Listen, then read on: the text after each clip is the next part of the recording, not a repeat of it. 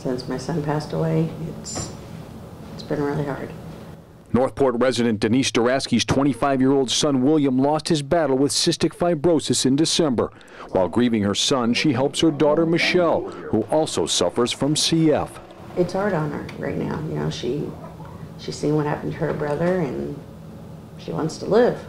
Michelle's lung function is about 38%. She goes through a daily routine of medical treatments, all while thinking about her brother. I'll ever not think about him. And Denise says this year, just to pay for 2 key medications for her daughter runs about $6,600 every month.